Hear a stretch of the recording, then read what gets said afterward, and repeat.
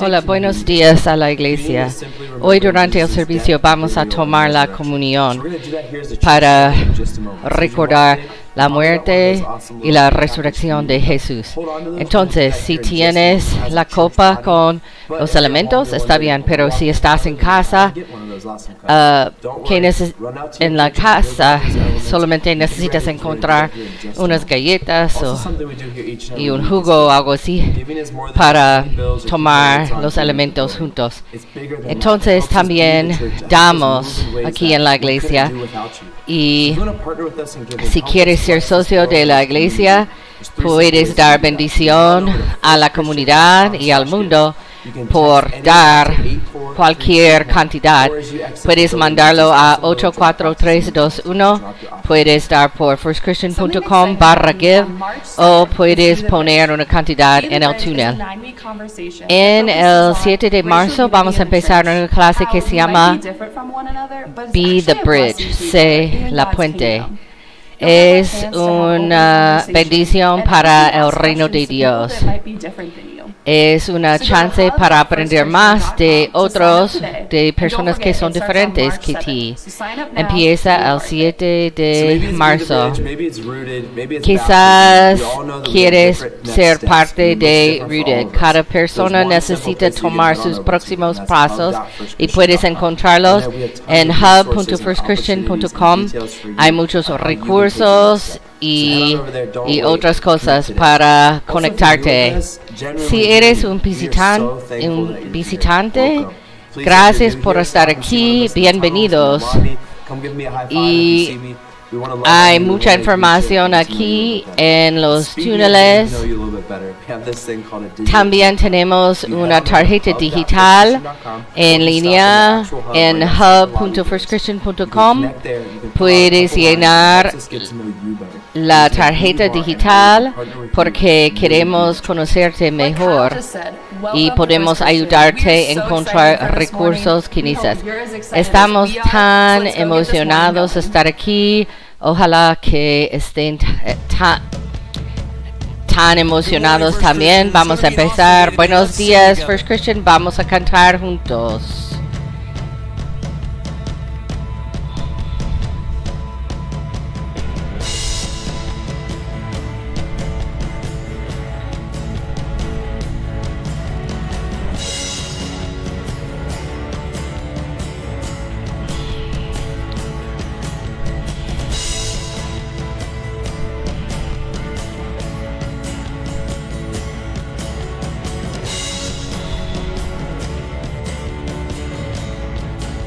Sing this together.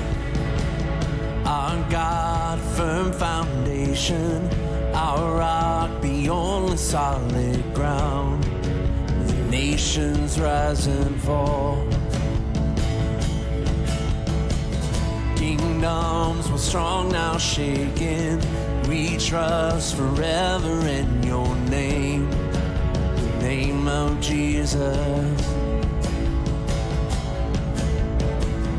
We trust the name of Jesus. You are the only King forever. Almighty God, we lift you higher.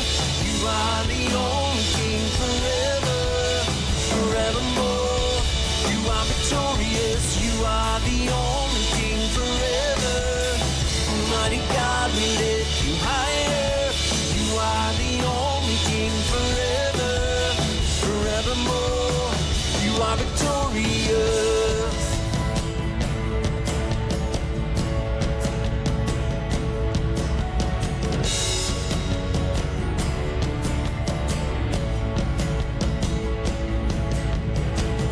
Unmatched in all your wisdom, in love and justice you will reign, and every knee will bow. We bring our expectations, our hope is anchored in your name, the name of Jesus. Whoa, whoa, we trust the name of Jesus. You are the only King forever.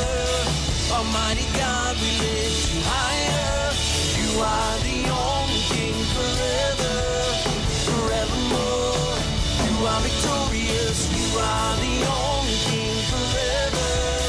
Almighty God, we lift you higher. You are the only King forever, forevermore. You are victorious.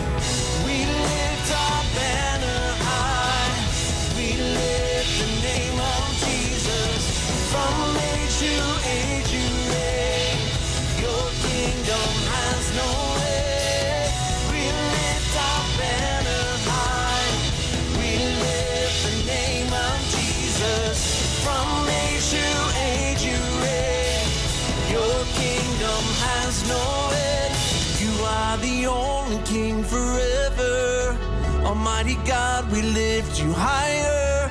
You are the only King forever, forevermore. You are victorious. You are the only King forever, Almighty God, we lift you higher. You are the only King forever, forevermore. You are victorious.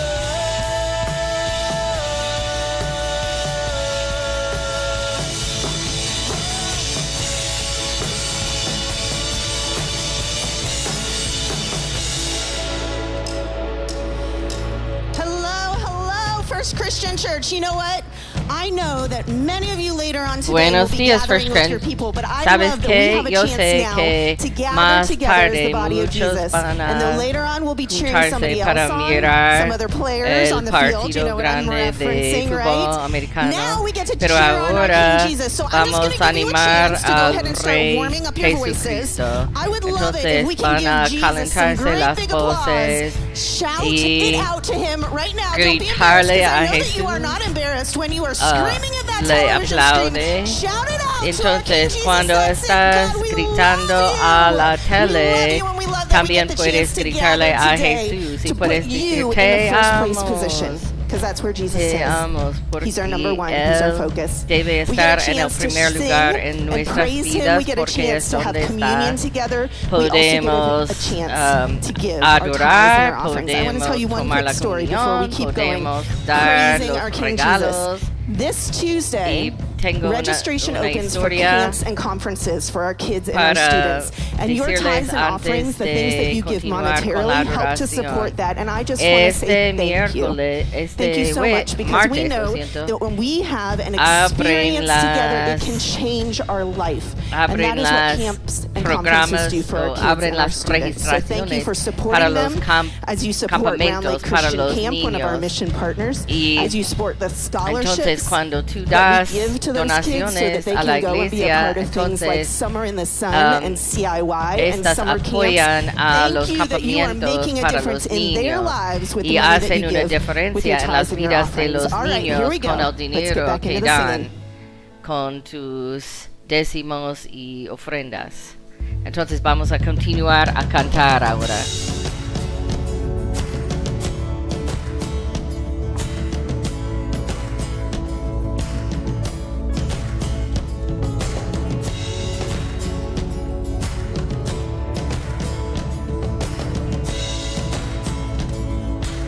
Sing this together. When you move, darkness runs for cover. When you move, no one's turned away. 'Cause where you are, fear turns into praise.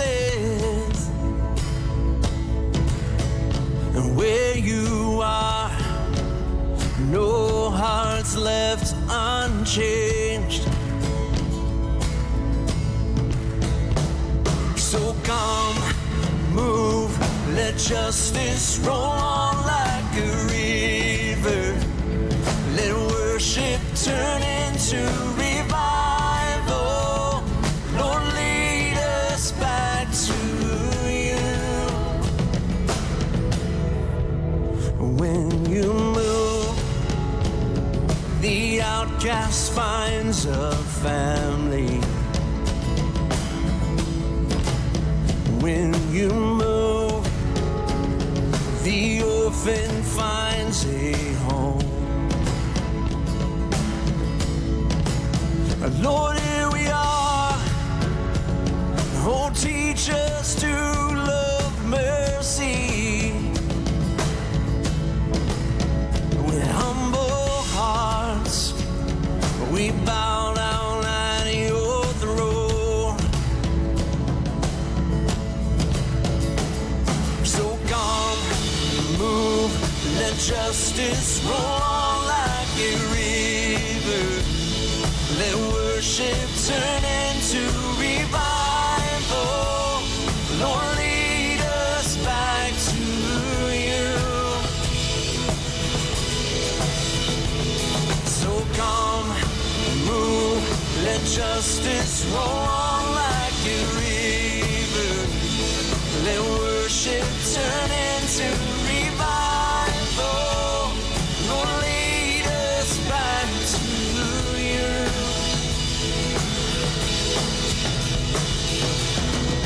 King of all generations, let every tongue and nation surrender all to you, Lord. Let's declare that again. King of all generations, let every tongue and nation surrender all to you, Lord. So come, move, let justice roll on like a river. Let worship turn into revival. Lord, lead us back to you. So come, move, let justice roll on like a river. Let worship turn into revival. Lord, lead us back to you.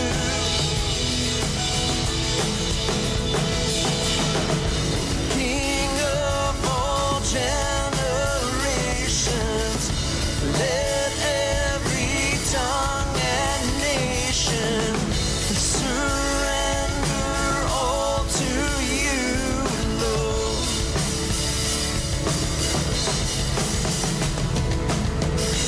King of all generations, let every tongue and nation surrender all to you, Lord. So come, move, let justice roll on like a river. Let worship turn into revival. Lead us back to you.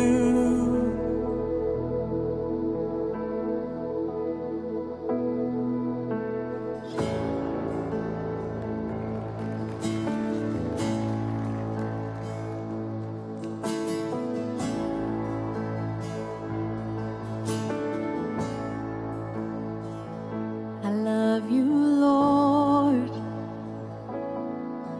Oh, your mercy never fails me. All my days I've been held in your hands. From the moment that I wake up until I lay my head, I will sing of the goodness of God. All my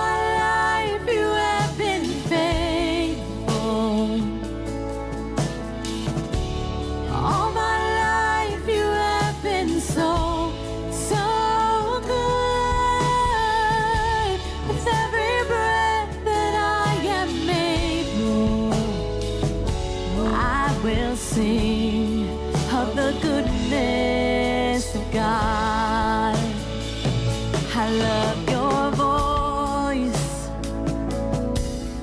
You have led me through the fire in darkest night. You are close like no other. I've known you as a father. I've known you as a friend. And I have lived in the goodness of God. All my life you have been faithful. And all my life you have been so, so good. With every breath that I am able, oh, I will sing of the goodness of God. Yeah. Your goodness is running after me. Your goodness is running after me. With my life laid down, I surrender now. I give you everything. Your goodness is running after me. Your goodness is running after me. Your goodness is running after me. With my life laid down, I surrender now. I give you everything. Your goodness is running and keeps running after me.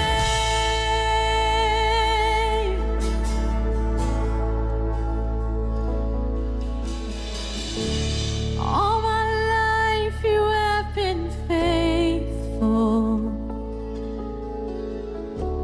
All my life you have been so, so good. With every breath that I am able, oh, I will sing of the goodness of God. I'm gonna sing, I'm gonna sing. Oh, I'm gonna, all my life you have been faithful. All my life you have been so, so good. With every breath that I am able, oh, I'm gonna sing of the goodness of God. Oh, I'm gonna sing of the goodness of God.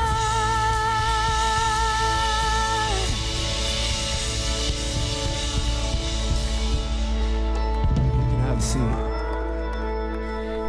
Pueden And he sentarse. is a good God today. Amen. Él es un buen Dios. Él We es see that el through buen his Dios faithfulness. hoy, ¿verdad?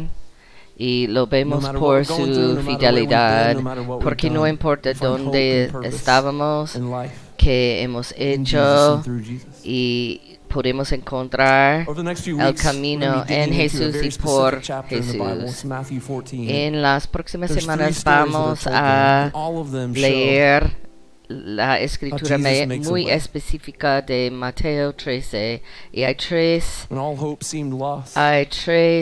historias There didn't seem to ahí be an answer de when cuando storms were todos around. están en And all three of these desesperación. stories, Jesus Jesús demonstrated viene that y he was the Él way, he was the demuestra truth, and que he was the Él life. es el camino, And our hope and la our verdad y la vida.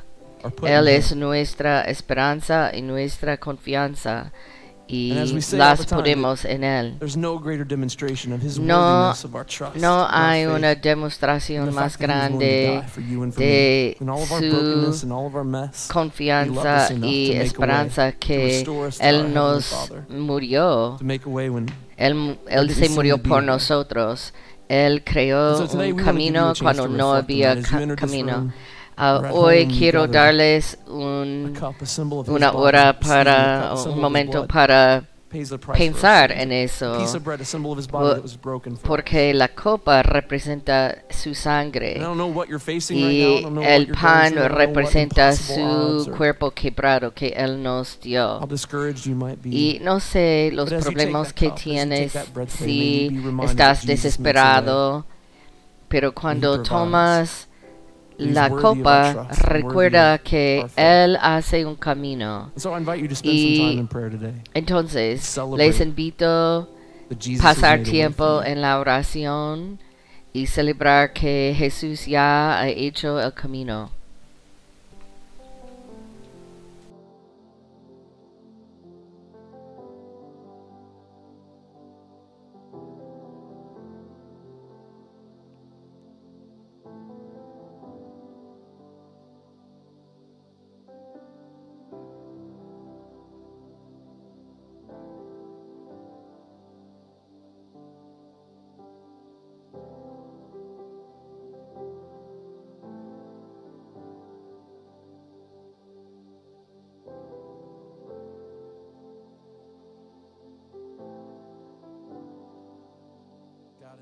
Of uncertainty, God, in the midst of trial, in the midst of Dios en medio de incertidumbre y problemas y in Jesus and through Jesus there is victory, and in Jesus and through Jesus there's hope. Que podamos recordar que en Jesús y por Jesús hay un camino, hay esperanza y debemos poner nuestra confianza en Él. En el nombre de Jesús oramos. Amén. Let's sing this together. Vamos a cantar juntos. See, on the hill of Calvary, my Savior bled for me. My Jesus set me free. Look at the wounds that give me life. Grace flowing from His side, no greater sacrifice. What He's done, what He's done. All the glory and the honor to the Son. My sins are forgiven, my future is heaven. Oh, I praise God.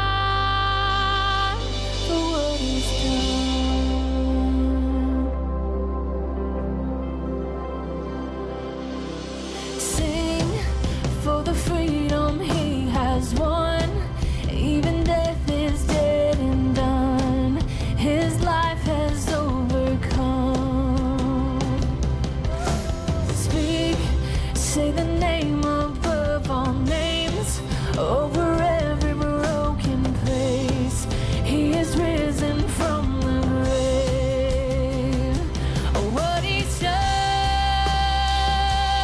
what He's done.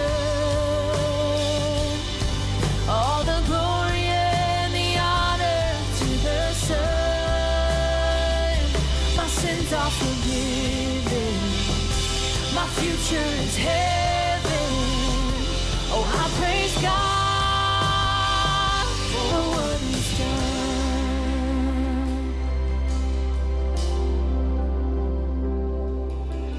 Now, on a throne of majesty, the Father's will complete. He reigns in victory. Oh, sing hallelujah to the King. He is worthy to receive all the worship we can bring. What He's done, what He's done. All the glory and the honor to the Son. My sins are forgiven, my future is heaven. Oh, I praise God for what He's done. What He's done,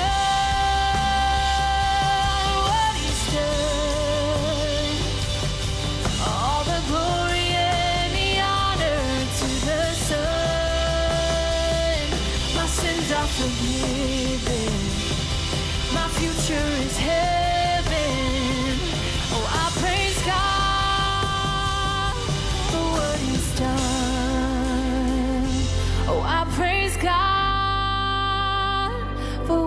it's done.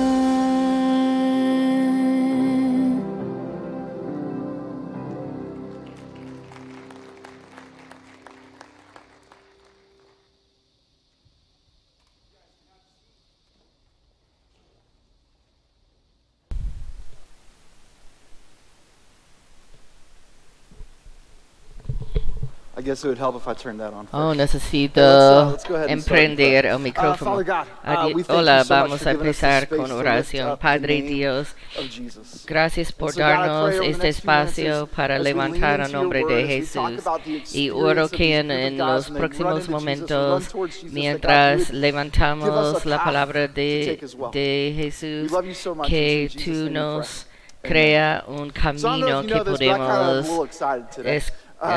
caminar it was también. 1989, the last En el time, año my favorite football 1989, team played in the Super Bowl. Needless to mi say, I was equipo 4.5 years favorito old, and I have no jugó recollection en of el such equipo. events, okay? Tenía I 4 wish I did. años I la wish I did, última although vez I que heard los it ended Bengals pretty horribly for us, so estuvieron maybe I'm en glad el I don't Super have those Bowl. kind of memories. No But hace I falta didn't have decir a que no lo choice. Growing recuerdo. up in Cincinnati No with my dad, who tenía was, selección this cuando crecía en overabundant Cincinnati. sports fan of Mi all papá things es Cincinnati.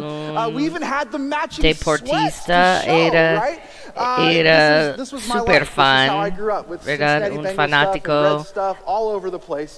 Glorious 1989. muy The grande. funny thing about Era it is, those sweats would 1989. be cool again, right? Like, when you Los see those kind of sweats, sudaderos like, people are wearing that stuff ahora again. I wish I had están de those moda still. otra vez. But man, I know as a sports fan what it's like to be Como desperate and fanático, hopeless. he I remember back in the soportado day, dificultades. Estoy probably seguro around that same de que time todos period, los a couple years fanáticos after de they los went to the Browns Super Bowl, pueden the Bengals sentir were empatía trash. They were por las so bad.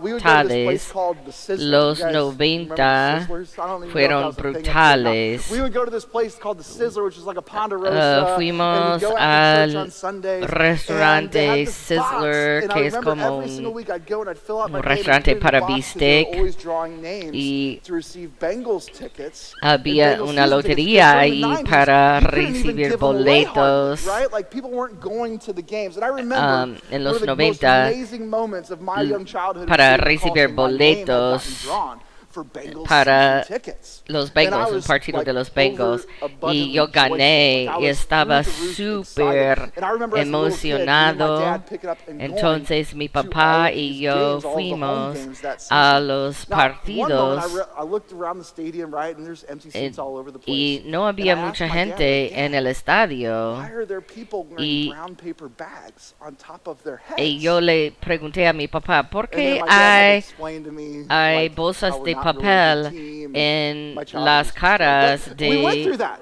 We went through that, right? las We personas endured en that. el The people, estadio? in shame, Y putting mi brown paper papá bags over me their heads dijo so que es nobody would porque see el, that they actually el paid equipo money era to go and watch horrible, such an awful thing y take place on a football ellos field. no querían And then, like, que there was these nadie moments where supiera we que always han got a little bit of pagado, hope, que right? hayan pagado I dinero remember, like, para drafting ver a Carson un Palmer, and we equipo thought, this guy's tan gonna do it. Heisman winner, number one horrible. pick. And then La a couple década years later, del me and my dad and my 2000 brother were at pudiera the haber first sido playoff game, peor which was a porque wild había card game against the esperanza, Pittsburgh y cuando hay Steelers, where esperanza Carson la throws caída this es dime aún of a más pass down the dolorosa. sideline, and it was beautiful. The guy caught it, and then on the other end Contratamos of the field was Carson grabbing his Palmer knee because he just tore his ACL. y él se Man, hirió. just life getting sucked out of you, right? Es And then I don't know como what's la worse. I don't know what's worse, vida like being, me like, just escapó, really, really ¿verdad?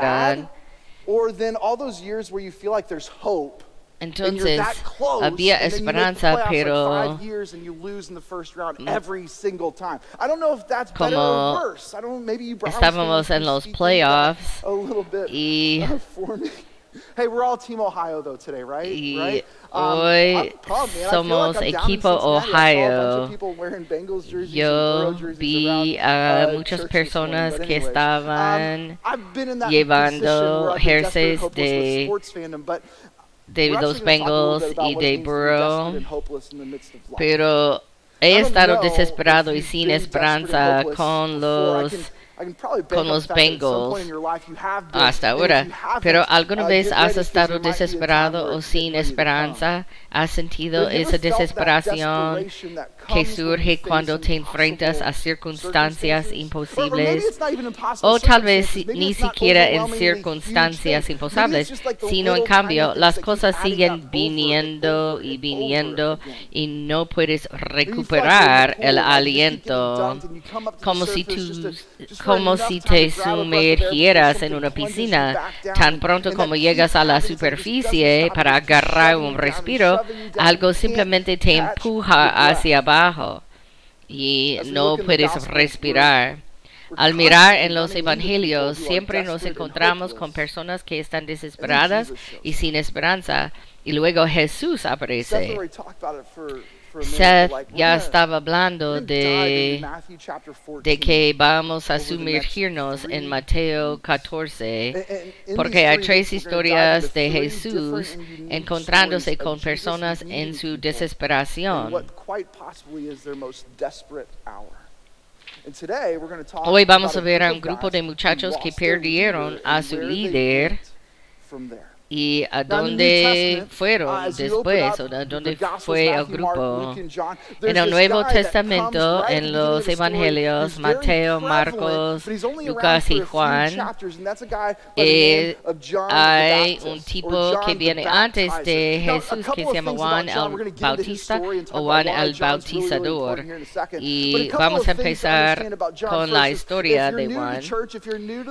Y si tú no lo sabes, no es el mismo Juan quien escribió los libros en el Nuevo Testamento.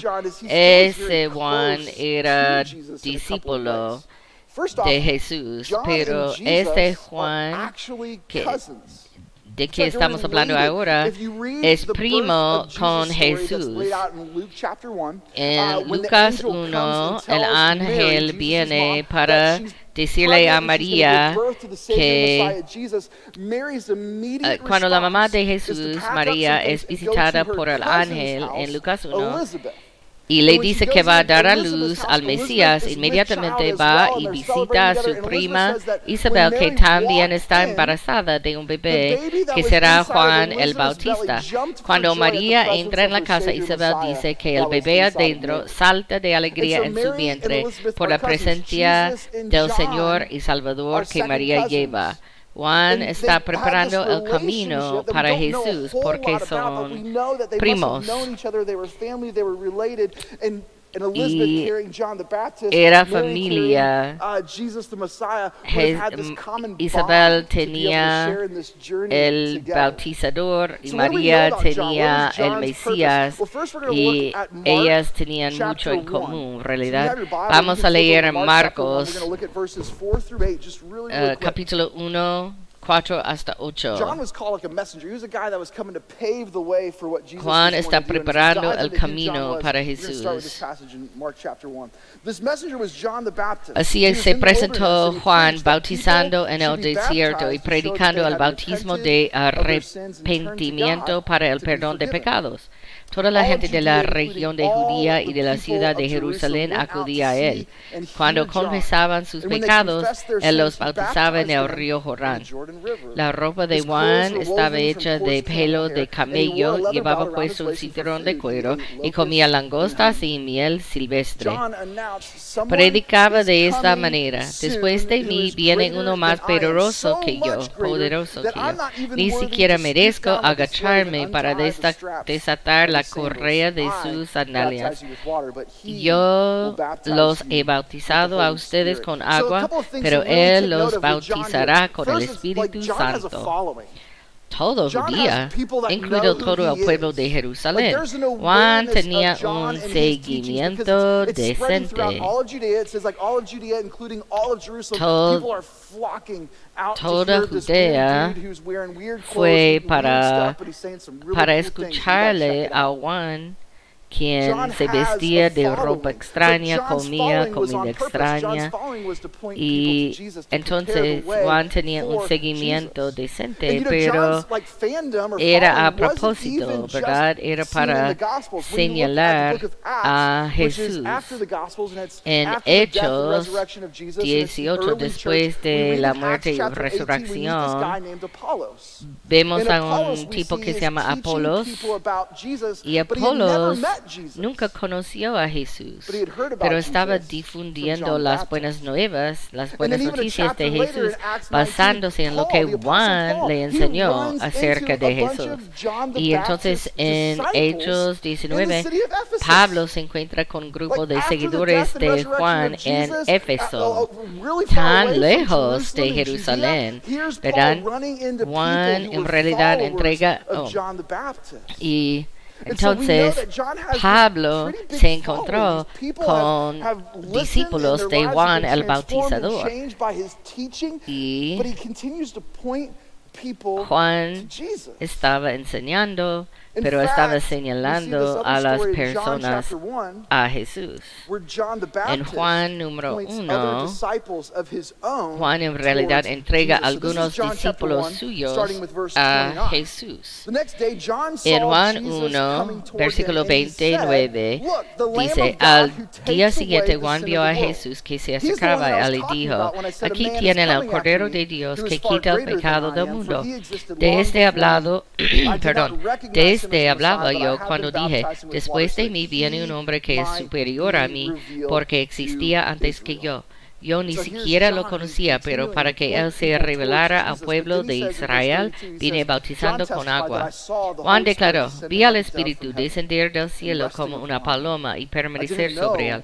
Yo mismo no lo conocía, pero el que me envió a bautizar con agua me dijo, aquel sobre quien veas que el Espíritu desciende y permanece es el que bautiza con el Espíritu Santo. Yo lo he visto y por eso testifico que este es el Hijo de Dios. Juan bautiza a Jesús. Está en todos los evangelios. Es testigo del descenso del Espíritu Santo sobre él y está presente cuando la voz de Dios declara, este es mi Hijo amado, estoy muy complacido con él. Es de Mateo 3. Y Juan testifica que Jesús es el Mesías y con quien debemos poner toda nuestra esperanza. Y entonces Juan 1:35 dice, al día siguiente Juan estaba de nuevo allí con dos de sus discípulos. Al ver a Jesús que pasaba por allí, dijo, aquí tienen al Cordero de Dios. Cuando los dos discípulos le oyeron decir esto, siguieron a Jesús. A Juan no le importaba perder sus seguidores. Él estaba diciéndoles que lo siguieran. Entonces, yo quería empezar aquí antes de empezar con Mateo 14, porque yo quiero que sepas que Juan era muy importante, ¿verdad? Habla la verdad, señala a Jesús. El próximo lugar donde vemos a Juan el Bautista, él está en prisión. Juan había denunciado el matrimonio de Herodes Antipas, es el hijo de Herodes el Grande, que pretendía matar al niño Jesús. Se divorció de su esposa y se casó con la esposa divorciada de su hermano, lo cual era ilegal según la ley judía, y Juan se lo hizo saber. Así que Herodes lo metió en la cárcel, pero eso no es Herodes de antes, que quería matar al bebé, al niño Jesús. Y los dos Herodes eran malévolos, ¿verdad? In just a second, but Herod Antipas had actually divorced his wife and then married Se divorció the de divorced su wife of his esposa brother. y se casó con la esposa divorciada de su And hermano. John called it out. Y John Juan told se him lo that your hizo marriage is saber. null and void. It's illegal in the eyes of the Lord. It's against Juan Jewish dijo traditions, que against Jewish law. este matrimonio está contra la ley de judía, es contra la tradición judía y es malo, es incorrecto. Entonces, en Mateo 14 vamos a empezar con versículo 6. En el cumpleaños de Herodes, la hija de Herodías bailó delante de todos y tanto le agradó a Herodes. Es su hijastra. Herodías es la esposa que estaba casada con su hermano, pero ahora su hijastra también es su sobrina en realidad. Y baila para Herodes y sus compiches. Y esto, ¿te imaginas qué tipo de danza se está bailando aquí? No es ballet. Y dice, y le gusta tanto a Herodes, tanto le agradó a Herodes que le prometió bajo juramento darle cualquier cosa que pidiera. Y empieza el problema, ¿verdad? En versículo 8, instigado por su madre, le pidió, dame en una bandeja la cabeza de Juan el Bautista. Unas cosas interesantes del texto. Herodes es sospechoso, no es judía en realidad, no debía haber celebrado su cumpleaños en realidad, es sospechoso. Tenía su hijastra, quien es también su sobrina, que está bailando en frente de él. Y él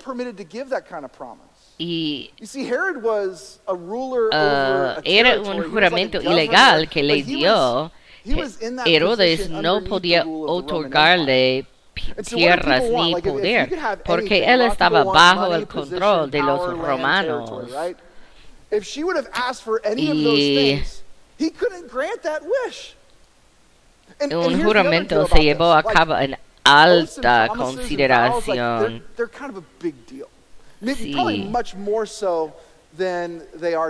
No era como nuestros juramentos o promesas de hoy. Muchas personas rompen las promesas y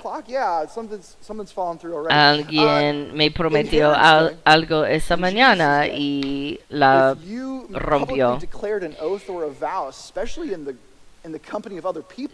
En aquella época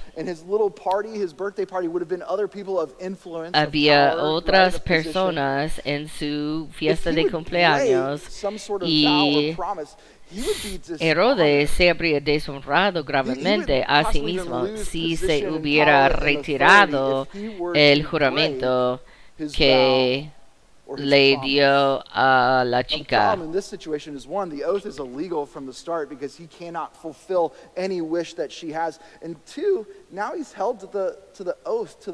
Entonces tiene dos problemas, ¿verdad? Es ilegal, pero él tiene que cumplirlo. En versículo 11 dice, no, 10 dice, y mandó decapitar a Juan en la cárcel. Llevaron la cabeza en una bandeja y se la dieron a la muchacha, quien se la entregó a su madre. El momento más importante para nosotros en esta historia viene al final, en versículo 12. Luego llegaron sus discípulos de Juan, recogieron el cuerpo y le dieron sepultura. Después fueron y avisaron a Jesús. Vamos a hablar de por qué es importante. ¿Cuántos discípulos? No lo sabemos, pero podemos suponer que eso no era solo un pequeño grupo. Podemos decir que era un grupo grande porque Juan tenía un impacto muy grande y más adelante todavía había un impacto. Pero los que vinieron hicieron dos cosas. Honraron a Juan dándole un entierro apropiado y recordándolo.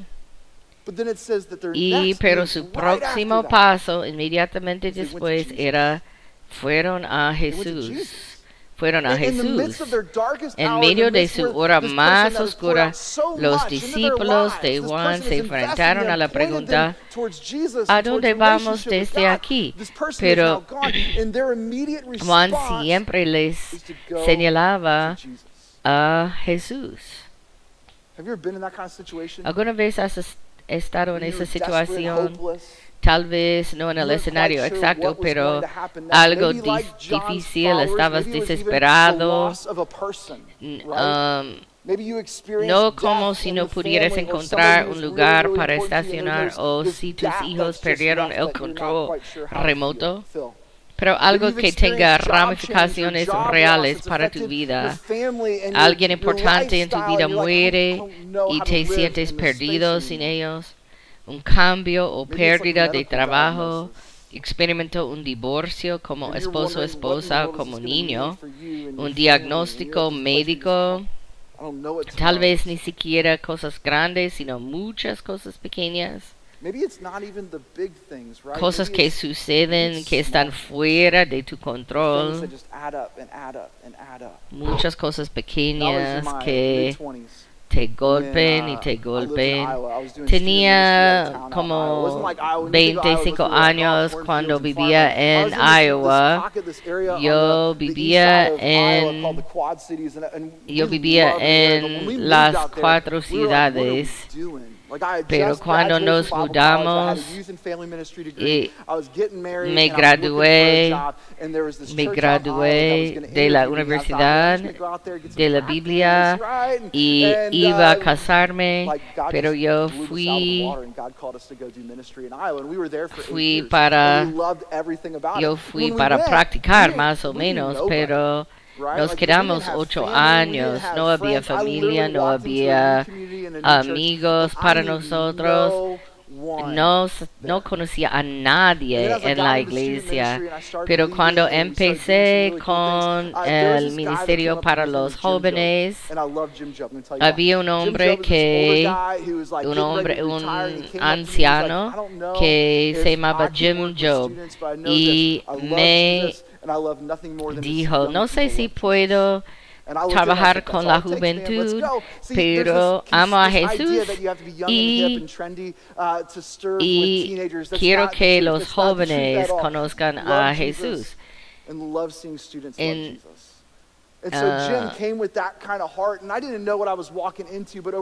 Y entonces nosotros nos pusimos amigos.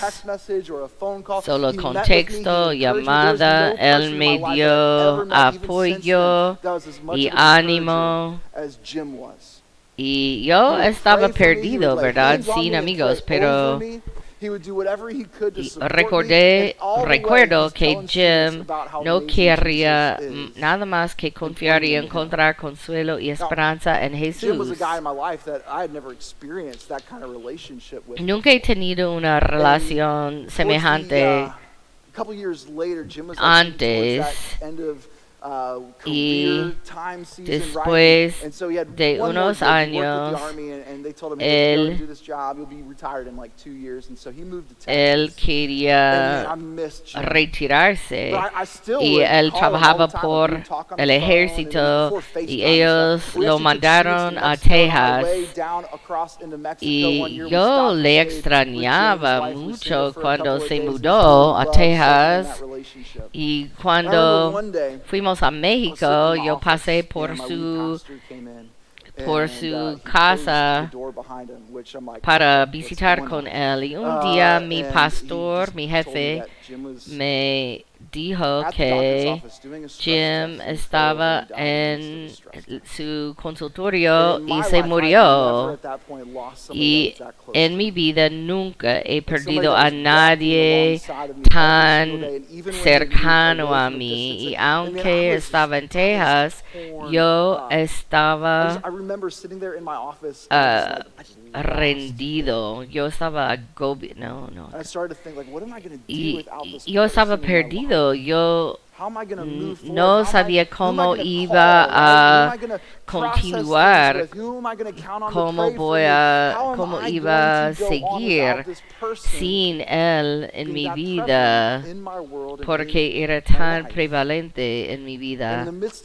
Y en el medio de mi tristeza me di cuenta de que la cosa que Jim me dio, él siempre me señalaba a Jesús. No importa. Él no estaba allí para arreglarme. Él estaba allí para señalarme a Jesús. Cada vez, en cada paso de nuestra relación. Y cuando miras a la historia de los discípulos, puedes ver que Juan hizo dos cosas. Él le señaló a sus discípulos a Jesús. Seguir a Jesús no significa que vamos a tener un tiempo fácil, ¿verdad? Cuando leemos la Biblia podemos ver que vamos a tener dificultades en esta vida, pero ¿cómo vamos a manejar las dificultades? Los discípulos de Juan hicieron dos cosas. La primera cosa es que ellos indica que fueron juntos en la comunidad. Ellos recogieron el cuerpo de Juan y le dieron sepultura. Entonces, después fueron a Jesús. Ellos juntos, comunidad. Y como comunidad fueron a Jesús. Fueron hacia Jesús. Entonces, para nosotros, ¿qué podemos aprender de esta historia? Las cosas importantes son, uno, Dios quiere que estés en la comunidad, pero tu comunidad necesita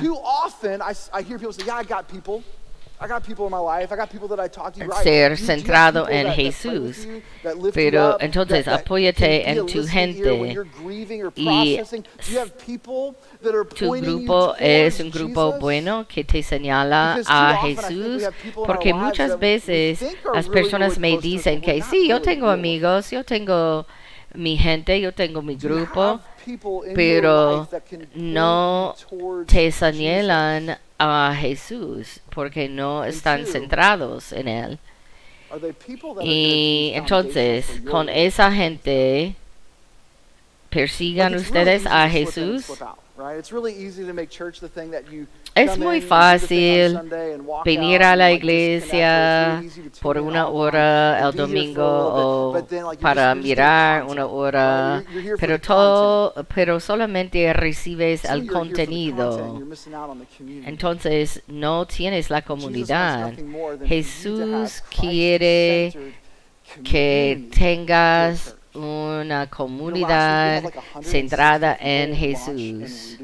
La semana pasada había un grupo de 160 personas que empezaron una clase de Rooted para encontrar su grupo.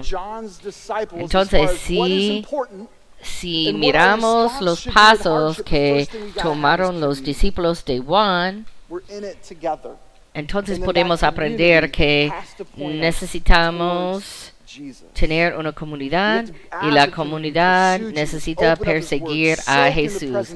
Necesitamos leer su palabra. Necesitamos pasar tiempo en oración. Necesitamos levantar nuestras dificultades juntos. Quiero darles unos versículos más. En Proverbios 3, versículos 5 y 6 dice: confía en el Señor de todo corazón y no en tu propia inteligencia. Reconócelo en todos tus caminos y Él allanará tus sendas. Y Salmo 37, 5 dice: encomienda al Señor tu camino, confía en Él y Él actuará. Quiero una pregunta.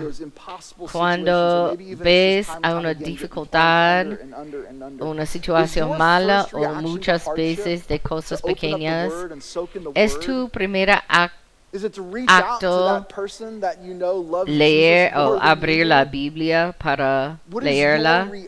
¿Es tu reacción hablar a una persona muy fundada en la Biblia y en su relación con Jesús? Y muchas veces cuando tenemos dificultades es porque Dios quiere desarrollar algo dentro de nosotros. Muchas veces cuando tenemos pena, no queremos pasar con, no queremos tratar con la pena, simplemente queremos pasar por la pena muy rápidamente, tan rápido como posible. Pero algo que Dios quiere desarrollar, que quiere crecer en nosotros, quizás si hay una dificultad, Jesús quiere decirte: confía en mí. Confía en mí. No trata de arreglarla, no trata de encontrar la solución. Simplemente confía en Jesús, confía en Jesús. Unos probablemente saben, porque he dicho antes que mi esposa Hannah tiene una maldad de los ojos. Es ciega legalmente. No hay nada que puede curar su situación. Hemos orado, hemos rogado la curación. Pero en todo, su posición es que Dios, si es lo que quieres, entonces úsalo. Desarrolla en mí un espíritu de contento, un espíritu de esperanza para usar esta enfermedad para ayudar a los otros. Y lo que yo digo todo eso para decirles: vamos a tener problemas y dificultades, cada persona y como grupo, pero quizás hay algo que Dios quiere crecer en nosotros, que quiere desarrollar en nosotros al otro lado. Dios no nos dio la promesa de una curación en esta vida. Hannah quizás nunca va a recibir una curación en esta vida, y no es porque Dios no nos da, no nos escucha y no nos contesta nuestras oraciones, porque cuando vamos al cielo, ella va a recibir su curación. Y lo sabemos. Entonces vamos a tener un tiempo para escuchar las palabras que la banda va a Las palabras son muy importantes, entonces tú puedes adorar en cualquier posición que necesitas para escuchar y pensar en Dios. Voy a orar. Dios, tú eres increíble. Perdón, no importa lo que tenemos que tomar, que tenemos que soportar, pero sabemos que tú eres el Dios de todas las cosas, de todo. Que yo oro que en el medio de las dificultades, que nuestros ojos estén en ti. Y necesitamos señalar a más y más personas a Jesús. Denos la fuerza, denos la confianza. Recuérdanos que tú estás aquí y que estás con nosotros lado a lado para apoyarnos. Te amamos y está en el nombre de Jesús que oramos. Amén.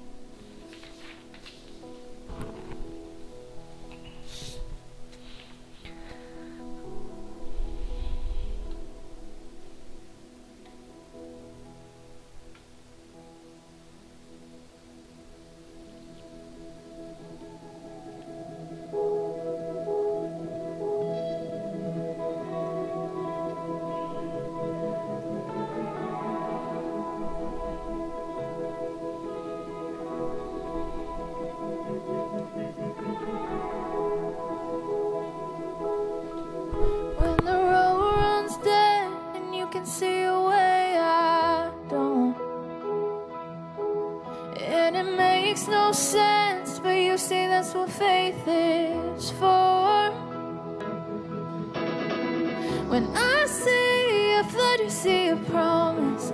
When I see a grave, you see a door. And when I'm at my end, you see where the future starts. I don't know how you make a way, but I know you will. I don't know how you make a way, but I know you will. You've been good on every promise, from Eden to Zion, through every dead end and out of that grave. I don't know how you make a way, but I know you will. When the world's on fire, it's not like you don't have a plan. And when the earth gives away on this rock, your church will stand. And nothing has ever once surprised you, and nothing has ever made you flinch. And when it all shakes out, the gates of hell don't stand a chance. I don't know how you make a way, but I know you will. I don't know how you make a way, but I know you will. You've been good on every promise, from Eden to Zion, through every dead end and out of that grave. I don't know how you make a way, but I know you will. And you pulled my heart from Egypt. You carved a road through a sea, from all our shame to endless praise. The story ends in you. And when we cross that Jordan, look back at where we've been, from all our chase to endless praise. The story ends in you. I don't know how you make a way, but I know you will. I don't know how you make a way, but I know you will.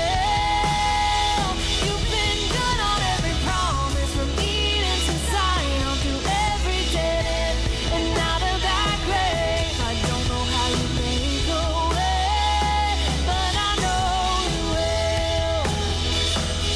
I know you will.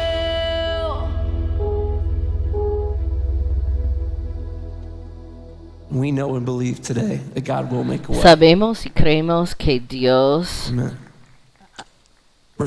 haga el camino. Estamos tan felices que estén aquí hoy. Si algo te habló y quieres tomar un próximo paso, puedes ir a hub.firstchristian.com para aprender más, o puedes ir al hub aquí en el vestíbulo para hablar con alguien. Gracias por estar aquí. Que tengas muy buena semana.